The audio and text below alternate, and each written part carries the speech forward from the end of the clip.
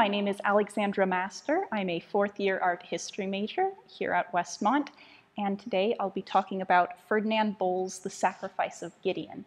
What first drew me into this picture was the contrast between the angel and Gideon and the dark forest behind it.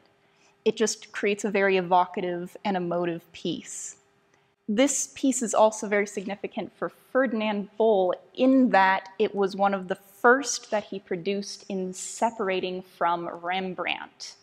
He was one of Rembrandt's most outstanding students, and with these prints and art coming out of that studio, he's trying to separate himself and make his own identity as an artist.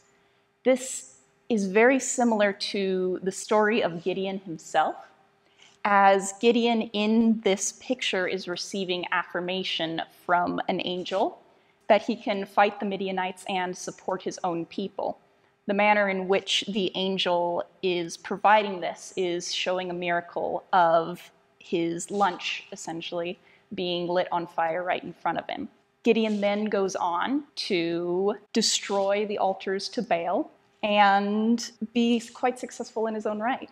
This also has another tie to the Dutch Reformation, which was going on at the same time, as Gideon, seen as a figure of defeating idols, was a celebrated figure of the Reformation when the Dutch were splitting from Catholic Spain.